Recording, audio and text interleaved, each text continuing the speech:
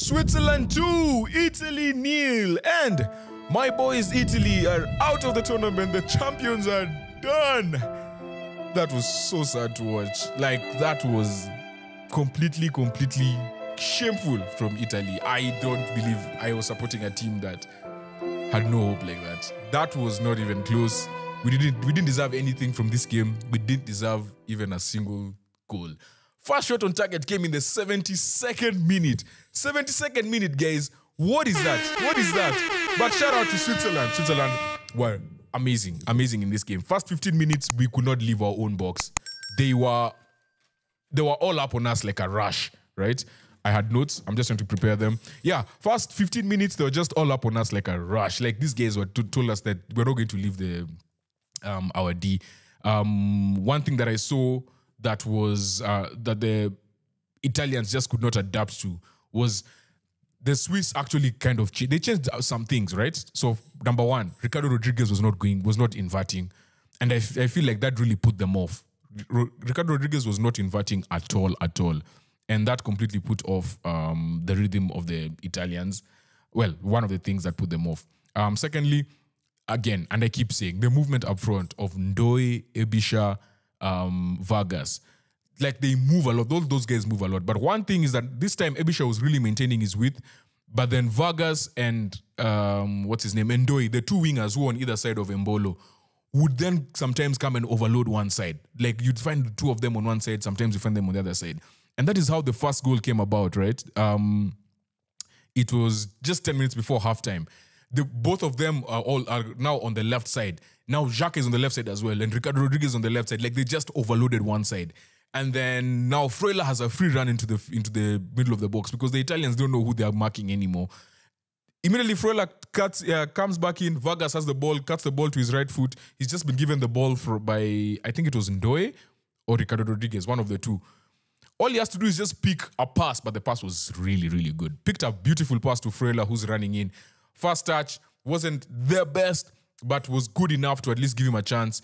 Shot, deflection over Mancini, and the ball goes into the back of the net to make it 1-0. And at this point, Italy did not deserve a single thing from this game. I'm telling you, the Switzerland midfield was just immense. Granit Xhaka. Granit was everywhere. Like, it reminds me of the first game they played. The first game they played was against not Scotland. It was against Hungary. The first game against Hungary, Granit Xhaka was man of the match. To me, I thought Ebisha would be very close, but just in terms of how Ebisha scored and assisted, I think. But the way Xhaka ran the midfield, like, the Italians just couldn't lay a finger on them. Scamacca up front, like, to me, Scamacca just give nothing, right? Because even if you're going to play a low block, at least run, right? Give the Swiss midfield something to think about. He didn't run.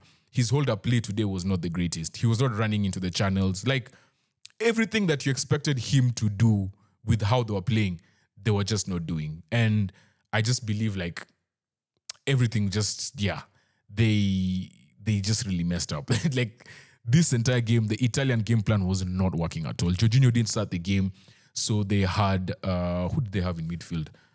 I am forgetting his name. Fagioli, number 21. You gave the ball away on several occasions. You were just, like, I don't know. I get the thinking of not starting Jorginho because you need ball carriers and you need a lot more energy in midfield. But I think it just really backfired. Again, losing DiMarco was also quite key because DiMarco was actually injured, so he couldn't start this game. So losing DiMarco was really big. When they lost DiMarco and we all knew that he was not going to start the game, I knew it was just going to be a tough day, especially with Damian coming in for him. So yeah, Damian came in at left back. Damian also didn't provide much. Like, the theme of the Italians is just losing the ball. They lost the ball on any occasion and every occasion they could get. They were trying to play from the back, but it's just not in them, right? Like, it reminds me of the early days of Arsenal when Peter Cech was being made to play from the back. It was just not in their DNA. Like, they just can't do it. You know, like, it's not natural. It doesn't come naturally. And as a result, you end up losing the ball several times. You end up you win the ball, you're giving it back straight away. But shout out to Switzerland as well. Like, they pressed higher than normal. They normally don't press this high. They pressed really, really high on this game. And it was them telling the Italians, you guys are going to play from the back. We may not be the best team from pressing at the front, but we're going to do it because we know you can't play from the back. And that game plan trumped the other game plan, right? The Swiss game plan trumped the Italian game plan simply because they found a weakness and they just pounced on it and they just doubled down on it. Embolo had a chance early on in the game, actually, I think after 20-something minutes. I thought he was offside, but he was, actually, when you check the replay, he really wasn't. And it was a good save from Donnarumma. Donnarumma had 2 good moments, like where he had really good saves. That one and the Reader shot.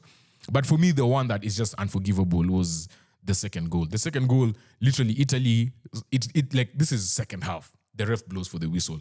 Italy have 8 men in a line at the halfway line. So they start early, but then the ref kind of lets it go. So it's like, you just go. Then they start. The ball goes to Fagioli, and you only have one job. Your job is just to chip it over, right? Chip it over. Everyone has run in front, because if you lose the ball, you're in a vulnerable position. He kicks it low, goes to Xhaka. At this moment, there's literally 7 Italian players behind him.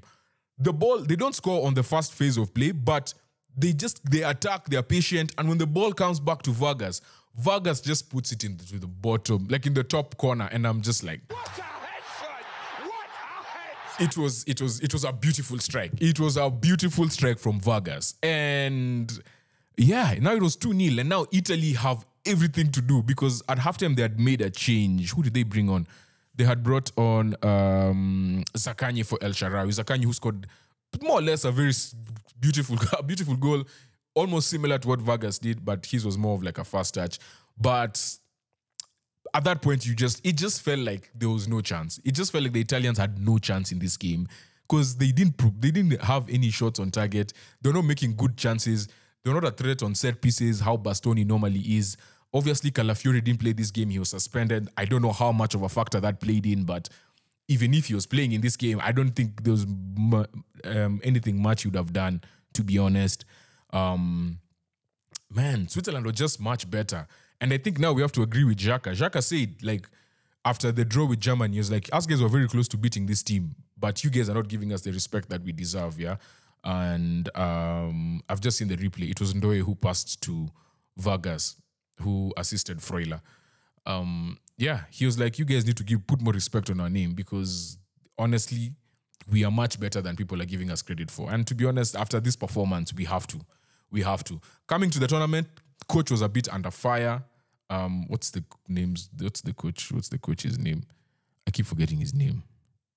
Murat Yakin. Murat Yakin was a bit under fire because of the performances, a bit like lethargic, like they're not that great in qualifying. They ended up finishing second in their group, if I'm not wrong, but they came to the tournament and did what they had to do.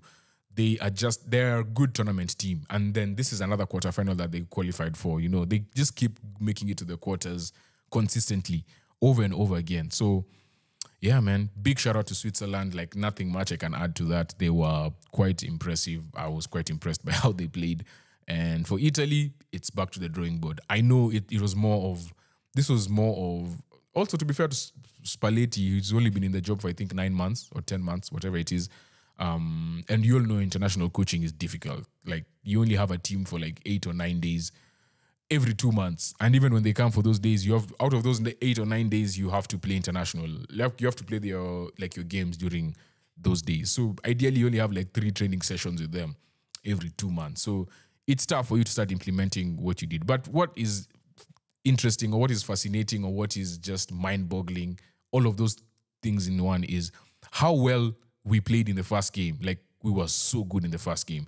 And then subsequent games, it's just been, average. Against Spain, average.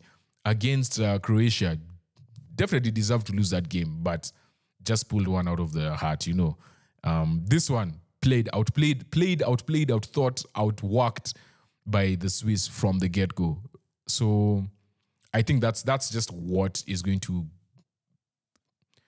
give Spalletti sleepless nights, to be fair. And myself as well, I'm just like, how do you play so well in the first game and then your next game is just so bad? So anyway, all in all, great win by the Swiss. They are through to the quarterfinals. I can't tell you right now who they're going to play. Well, I can't remember. But I could as well just check. I could as well just check who's in that part of the group. It is.